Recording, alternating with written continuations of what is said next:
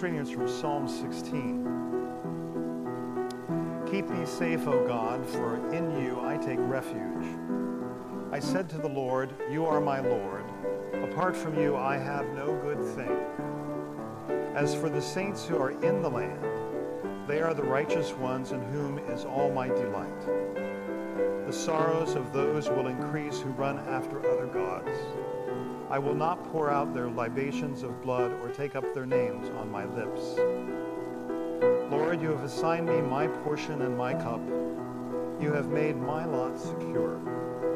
The boundary lines have fallen for me in pleasant places. Surely I have a delightful inheritance. I will praise the Lord who counsels me. Even at night my heart instructs me. I have set the Lord always before me. Because he is at my right hand, I will not be shaken. Therefore my heart is glad and my tongue rejoices. My body also will rest secure. Because you will not abandon me to the grave, nor will you let your Holy One see decay. You have made known to me the path of life, and you will fill me with joy in your presence, with eternal pleasures at your right hand. Our Psalm 145 is a psalm of David. Great is the Lord and most worthy of praise. His greatness no one can fathom. One generation commends your works to another. They tell of your mighty acts. They speak of the glorious splendor of your majesty, and I will meditate on your wonderful works. They tell of the power of your awesome works, and I will proclaim your great deeds. They celebrate your abundant goodness and joyfully sing of your righteousness. The Lord is gracious and compassionate, slow to anger and rich in love. The Lord is good to all. He has compassion on all he has made. All your works praise you, Lord. Your faithful people extol you. They tell of the glory of your kingdom and speak of your might, so that all people may know of your mighty acts and the glorious splendor of your kingdom. Your kingdom is an everlasting kingdom, and your dominion endures through all generations. The Lord is trustworthy in all he promises and faithful in all he does. The Lord upholds all who fall down and lifts up all who are bowed down. The eyes of all look to you, and you give them their food at the proper time. You open your hand and satisfy the desires of every living thing. The Lord is righteous in all his ways and faithful in all he does. The Lord is near to all who call on him, to all who call on him in truth. He fulfills the desires of those who fear him. He hears their cry and saves them. And our New Testament lesson is from Romans 7:15 through 25. It's a little involved, so if you got the handout for the message, it's at the beginning. Because sometimes it's hard. It has a lot of do's and nots, and it's easy to get lost. Where are we? I do not understand what I do. For what I want to do, I do not do. But what I hate, I do. And if I do what I do not want to do, I agree that the law is good. As it is no longer I myself who do it, but it is sin living in me. For I know that good itself does not dwell in me, that is, in my sinful nature. For I have the desire to do what is good, but I cannot carry it out. For I do not do the good I want to do, but the evil I do not want to do, this I keep on doing. Now, if I do what I do not want to do, it is no longer I who do it, but it is sin living in me that does it. So I find this law at work. Although I want to do good, evil is right there with me. For in my inner being I delight in God's law, but I see another law at work in me, waging war against the law of my mind and making me a prisoner of the law of sin at work within me. What a wretched man I am. Who will rescue me from this body that is subject to death?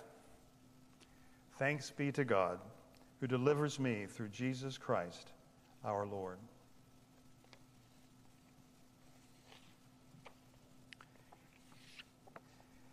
Quite interesting, isn't it, to think about Paul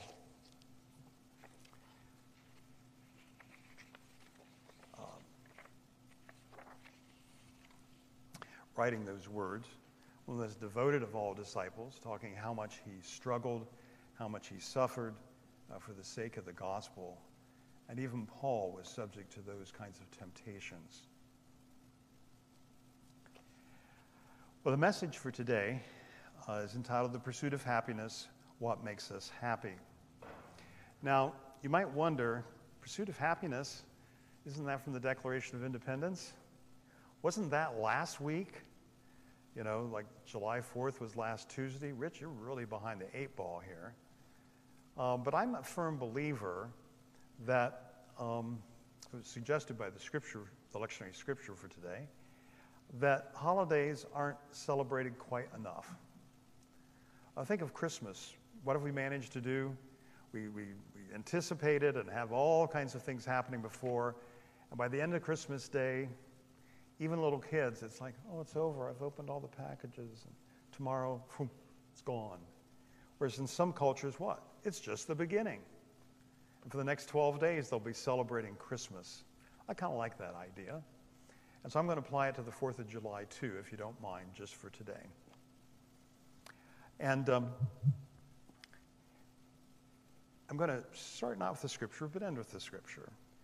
And on the 4th of July, it's common for us to think about what's in the Declaration of Independence, and especially the portion of the second paragraph, not the first one. The first one begins with when in the course of human events, and sets forth what the Declaration is addressing. But then it begins, you probably could say it with me. If you want to, you can.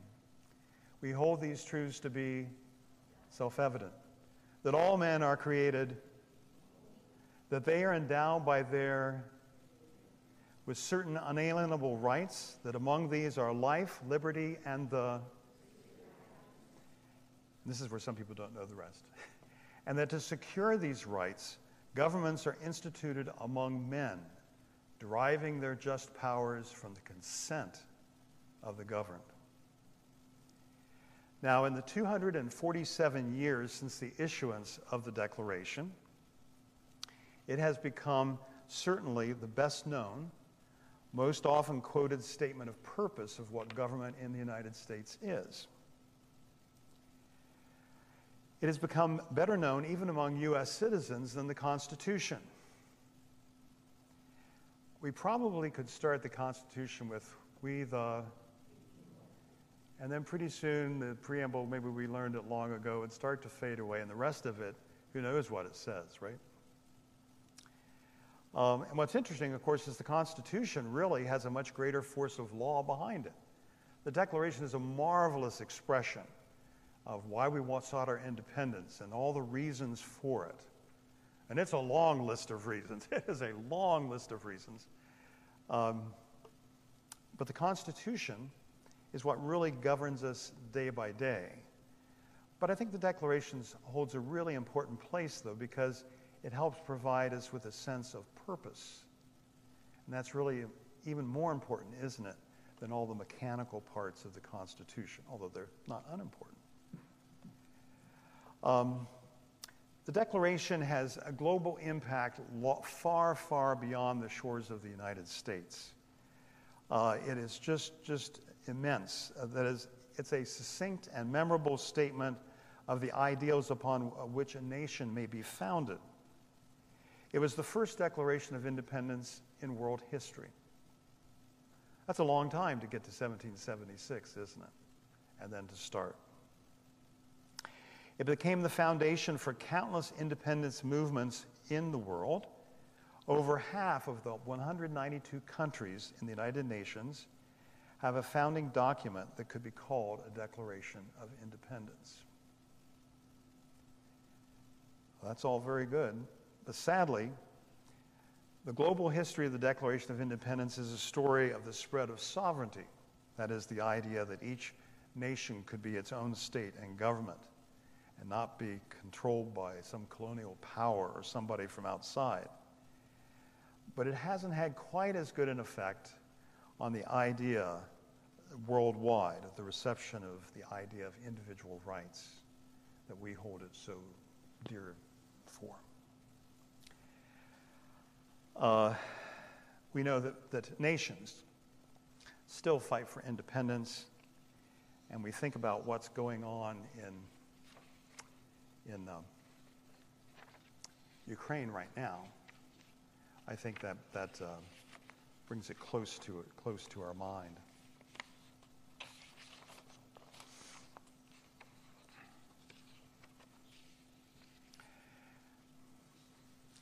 The second point I wanted to make today is, as we think about the Declaration, it would be easy to think of it alone as the foundation of our society and our being.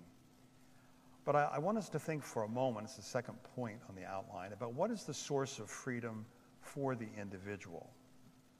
In the Declaration, we know it says, in the phrase that endowed by their Creator, that we are endowed by our Creator with certain inalienable rights. Creator with a capital C, not a small c. This is a concept in political science they call natural law. And natural law is an idea has been around since, given great force, at least since the early 1600s. It is, I'll describe it this way.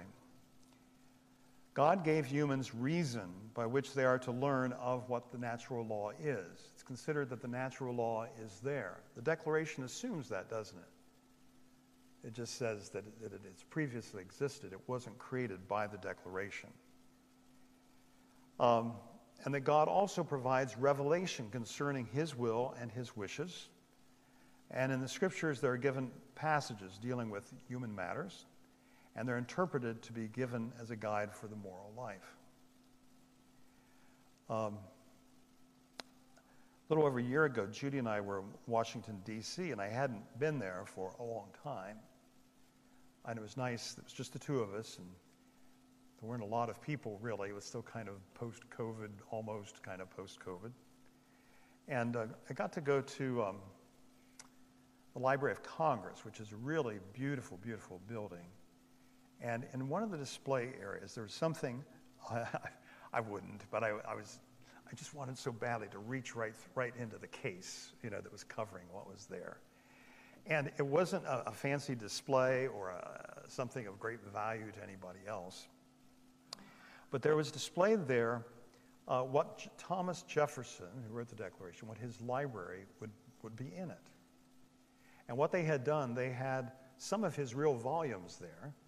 Some that burned when the Capitol burned in the War of 1812 were replaced with a similar book. And a few places where the book wasn't extant, they put a box that had the name of the book there. So you had an idea of the scope of what he had. But what I really went to look for, first thing, was his copy of John Locke's second treatise on government. And John Locke, probably more than anybody else, gave voice to this idea of natural law. And so here I was, this case was here, and the book was just the other side, Jefferson's copy of Locke's second treatise. If it had been made of gold, it wouldn't have been as valuable to me as to think that was the book that he opened. That was the book that he read. That was the one he drew in with his breath, the values in it, and that it appeared in the Declaration. Well, for Christians, I should say one other thing. If you ever hear the word natural, this is just an aside, natural law again. It is probably the term that best describes the values the Declaration holds. And just keep your ears open if you ever hear about natural law again, and follow up on it a bit. It was sad. A number of years ago, there was, I won't say who, there was one particular person been nominated for the U.S. Supreme Court. And those hearings have become pretty brutal the last few decades, sadly. And one of the senators asking the member that had been nominated to the Supreme Court about how could he possibly believe in these strange ideas of natural law. And you can tell once in a while, maybe we've all been there, when we don't know what we're talking about. And he didn't. Unfortunately, the person being questioned went into nice exposition of just what natural law was and what good company it kept in the Declaration. Well, what's the source of freedom for us as individuals, aside from the Declaration and the Creator? It's for us, it's the revelation of the will and the wishes of God as found through revelation provided by Scripture, through the guidance of the Holy Spirit, that is God present with us, and the role that reason plays in challenging to explain some of those things. Reason can help us to understand Scripture. As we learn more about how Scripture came about, it's really useful. It helps us understand the world around us. It helps do some marvelous things. Certainly, the fact that some of us are even still alive today, we owe to modern medicine, don't we? And that took reason and study and so on to do that.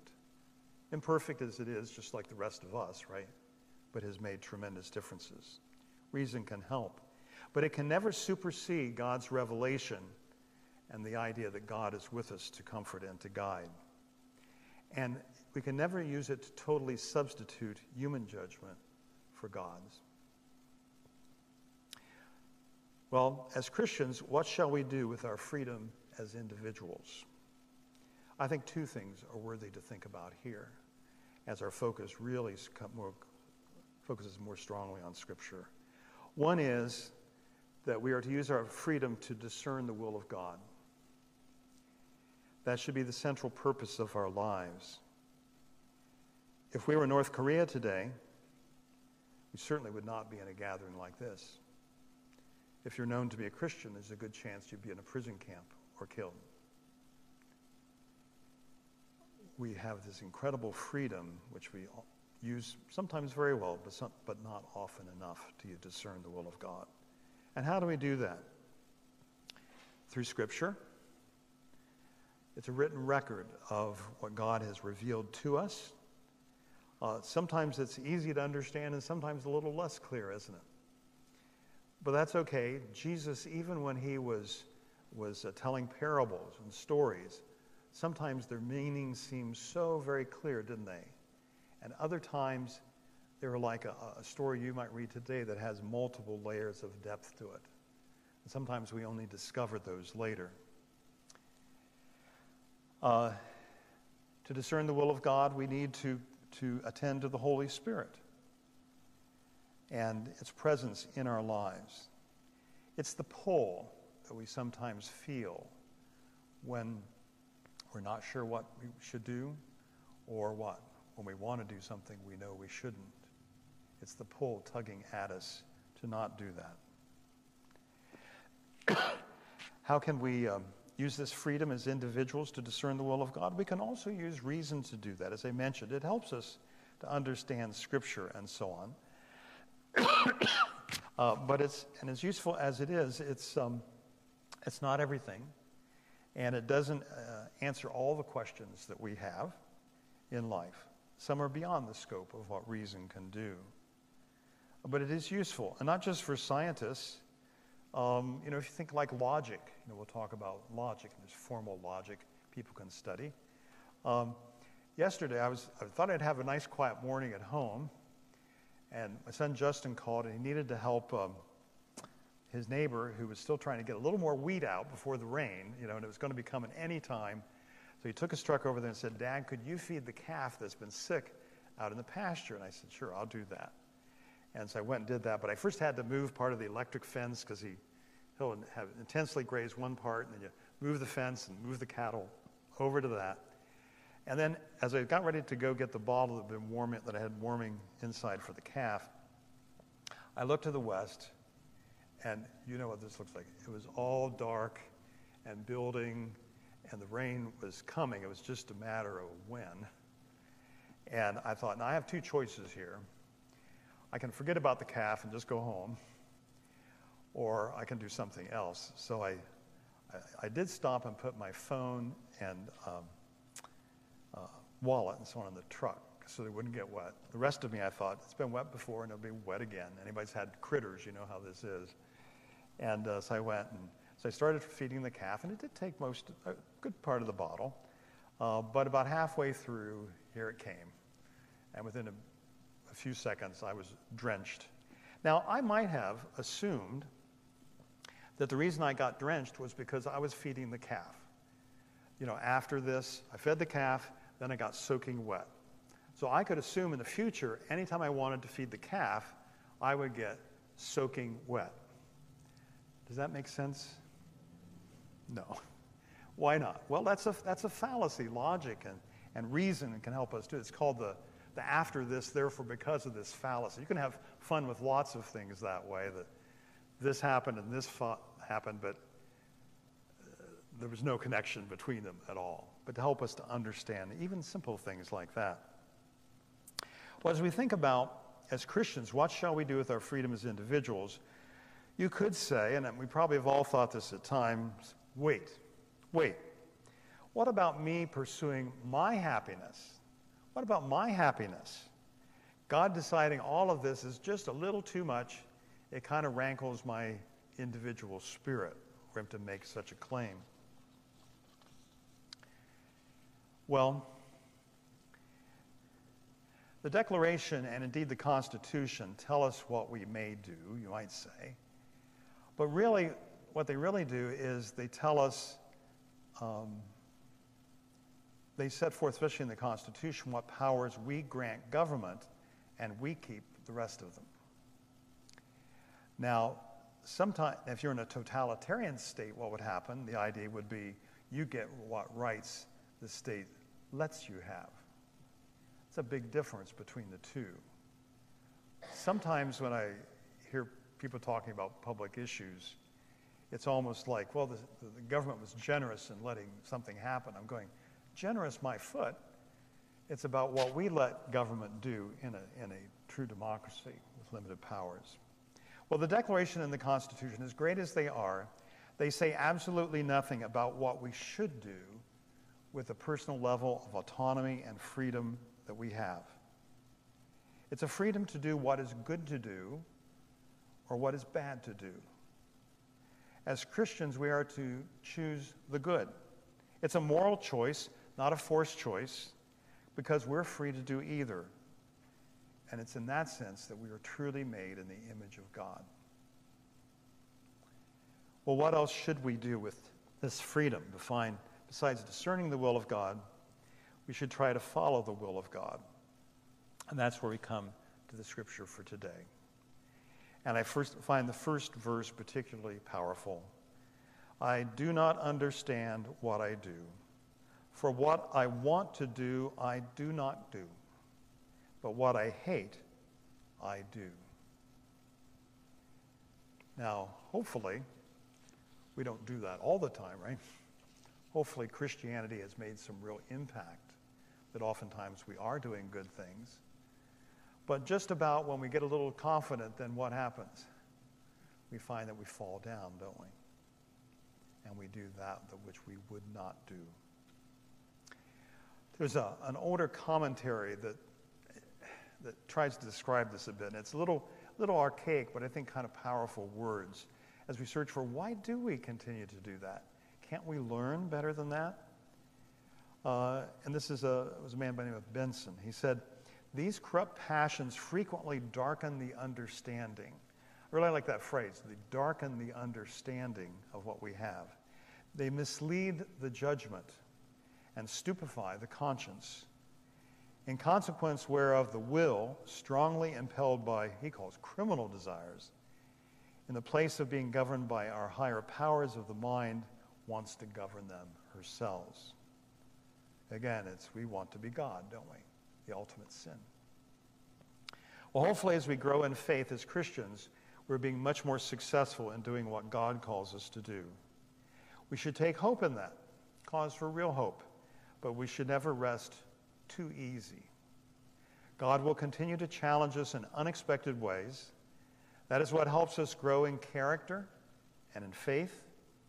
No, we will never wish these challenges on ourselves, but we know they will come. And in all of this, we see what I'll call the dichotomy of Christianity. It's another side of the same coin as from the Scripture.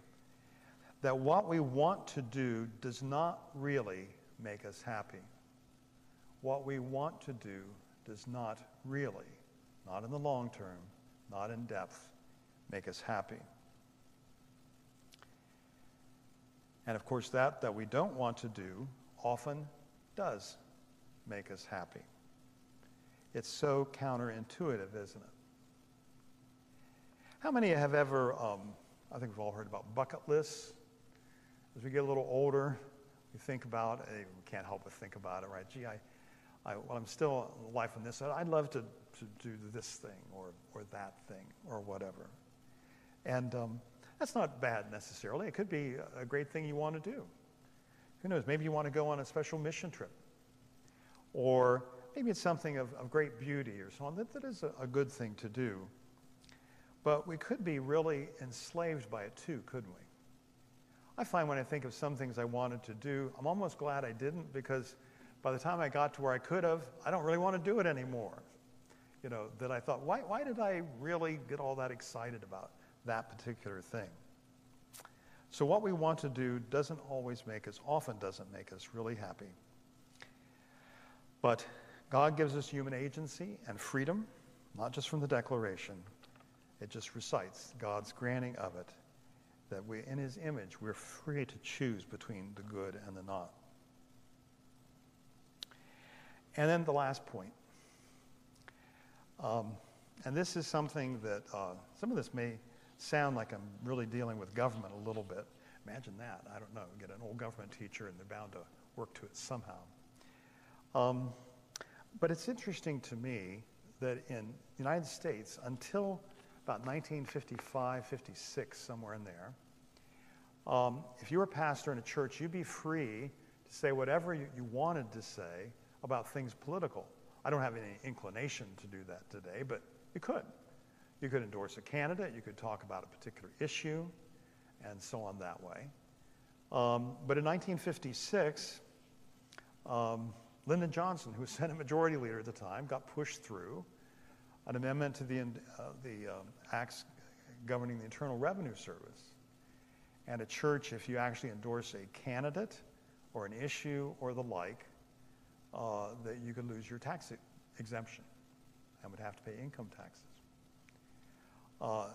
That's kind of an interesting thing when you think about it, because if you go back in American history, starting with the arrival of the first settlers in the early 1600s, especially New England, and then the colonies and so on, through the 1600s, 1700s, 1800s, until well into the last century, pastors often spoke about things political. And like I say, I'm not tempted to do that today. I'm not complaining about that. But it always struck me as a little curious in a free society why that would be so. Why that would be so. Well, our last point. In following the will of God as citizens in a free society, I think we need to also help that society by trying to provide a moral foundation for it to continue. The founders recognized that self-government required virtue. They actually called this Republican virtue, with a small r, not about the political party. Republican virtue. Ben Franklin concisely expressed this view when he insisted that only a virtuous people are capable of freedom. As nations become corrupt and vicious, they will have more need of masters. Their desire to control all of this they'll go to authoritarianism. But at the time of the founding and for most of our history, religious institutions